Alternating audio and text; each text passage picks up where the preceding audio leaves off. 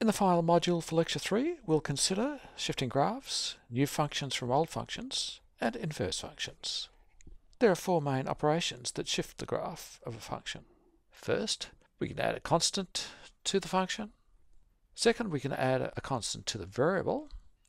Third, we can multiply the function by a constant. And fourth, we can multiply the variable by -1.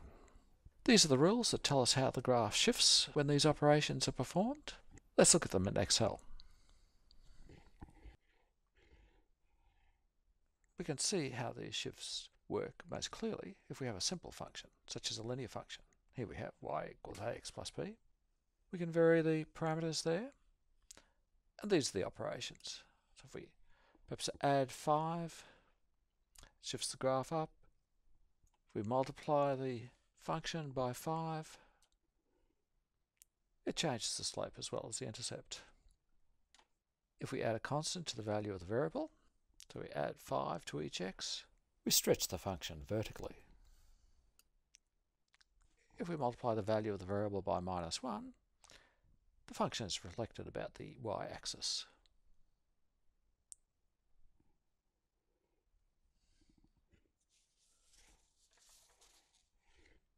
There are various ways in which we can combine functions. For example, if we have two functions, f of x and g of x, we can add them together, subtract them, multiply them, form a ratio. We can also have functions of functions. Let's consider some common economic examples. We can start with a cost function, the relationship between a firm's level of output and its cost of production. A cubic function is very useful for modelling cost functions. As we'll see, if we have particular values for our coefficients a, b, c and d, then a cubic cost function has some characteristics that capture aspects of the real-world behaviour. I'm sure you'll learn a lot more about a firm's cost function in microeconomics. So from a total cost function, we can get an average cost function, so dividing through by Q. That tells us the average cost of production as Q changes. Costs can be broken up into variable costs and fixed costs.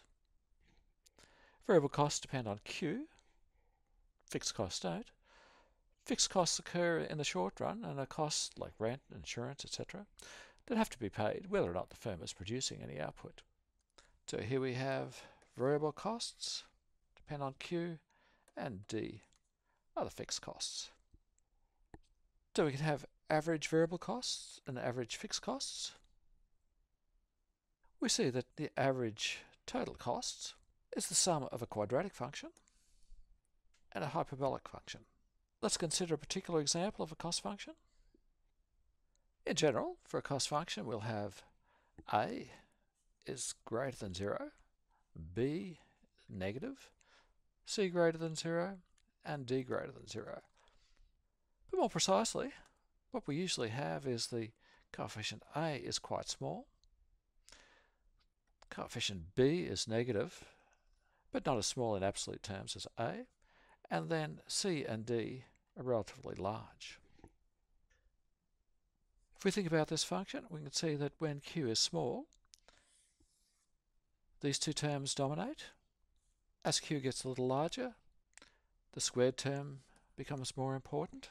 Because it has a negative coefficient, the rate of increase in cost slows down.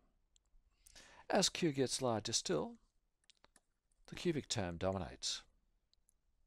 Let's look at that in Excel.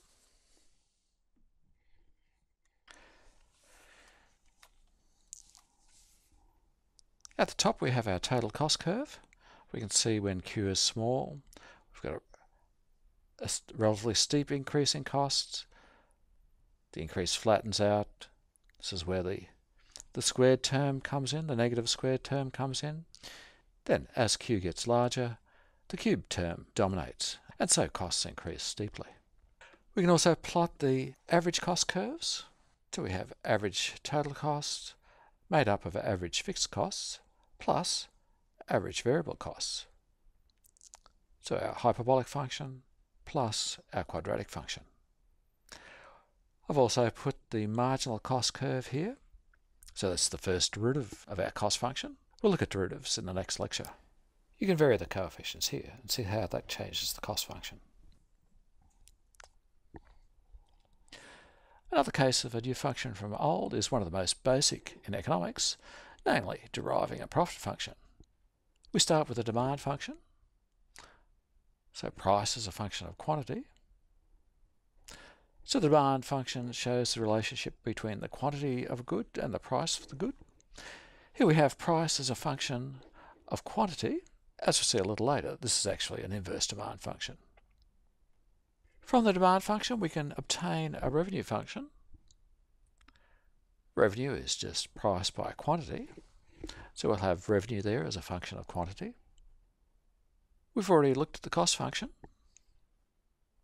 So now we have revenue and costs. Of course, profit is simply revenue minus costs. And since both are functions of quantity, we have a function for profit in terms of quantity.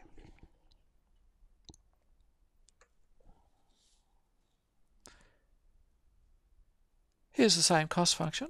To keep the example simple, we have a fixed price. So we assume our firm is a price taker. The price is $750. In that case, we have a linear revenue function. We have the cost function that we had before. So subtracting the cost function from the linear revenue function gives us the profit function in blue.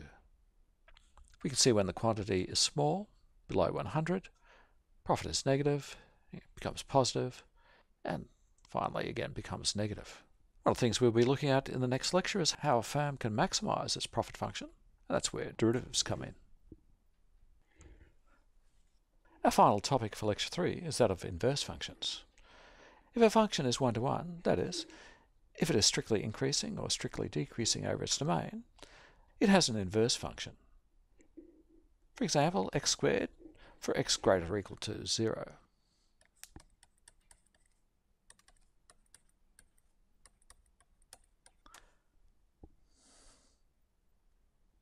The inverse of the function then we could call it a g of x,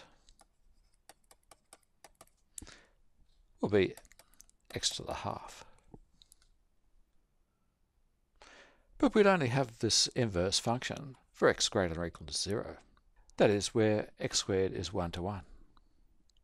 Let's look at that. Here we see what's meant by 1-to-1.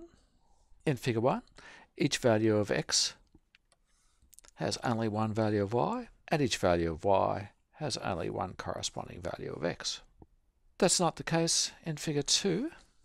So f of x has an inverse function, but g of x here doesn't have an inverse function. So we could say that to have an inverse function, a function must pass a horizontal line test as well as a vertical line test. In figure 2, g of x fails that horizontal line test. Some of you might be familiar with the concept of switching x and y for inverse functions. This occurs when we want to plot the reverse function on the same axis as the original function in these examples. So here we have f of x equals 4x minus 3.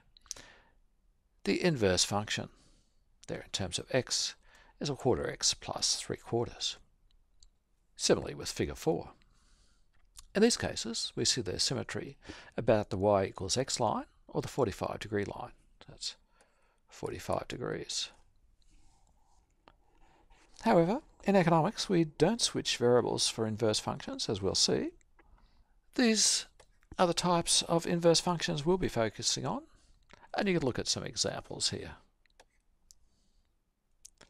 The main reason that we are looking at inverse functions now is the way in which demand functions and supply functions are represented in economics. The simplest demand function shows quantity demanded as a function of price. And similarly with supply. So we're saying that price is the independent variable and quantity demanded depends on price. More complex demand functions might include prices for complements and or substitutes and perhaps income. So we might have, say for good 1, that's a function of its own price, the price of complement, the price of a substitute, and perhaps income. You might estimate these demand functions in econometrics. Similarly with supply functions. However, when we represent demand and supply functions in the standard diagrams, we use the convention established by Alfred Marshall more than 100 years ago. Here we have quantity on the horizontal axis. In other words, in these diagrams, quantity is the independent variable and price is the dependent variable. So what we have in our standard supply and demand diagrams are not actually demand and supply functions, but inverse demand and supply functions, where price is a function of quantity. It'll be useful to keep this distinction in mind as you continue to study economics. That completes Lecture 3.